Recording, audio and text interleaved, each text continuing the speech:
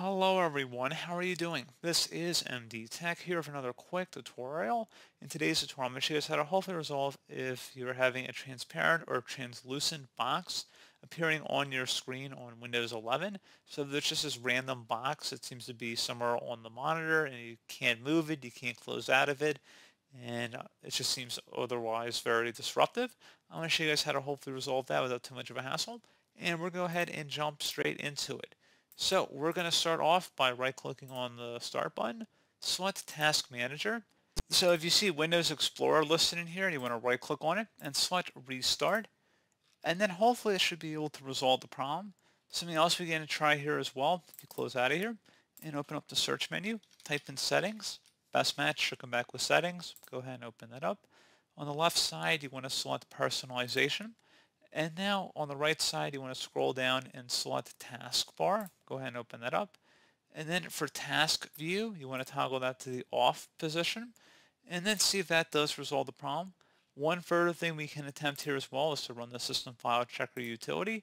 So open up the search menu, type in CMD. Best Match should come back with Command Prompt.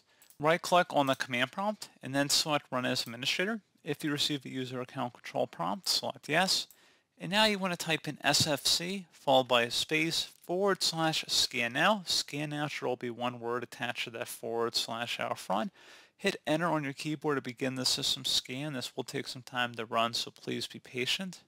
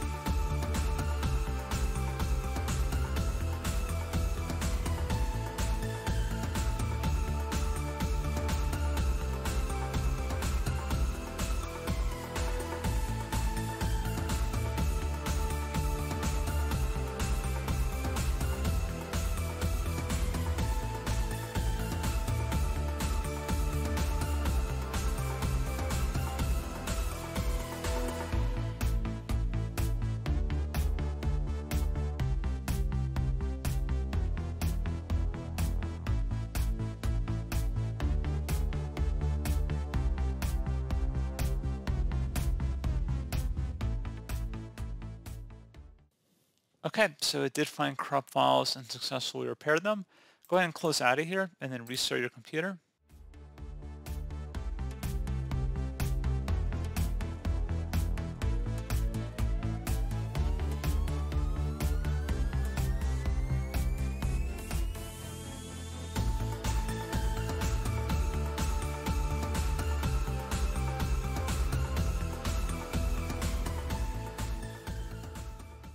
And there you go, guys. Hopefully that was able to help resolve your issue. And as always, thank you for watching. Do hope I was able to help you out, and I do look forward to catching you all in the next tutorial.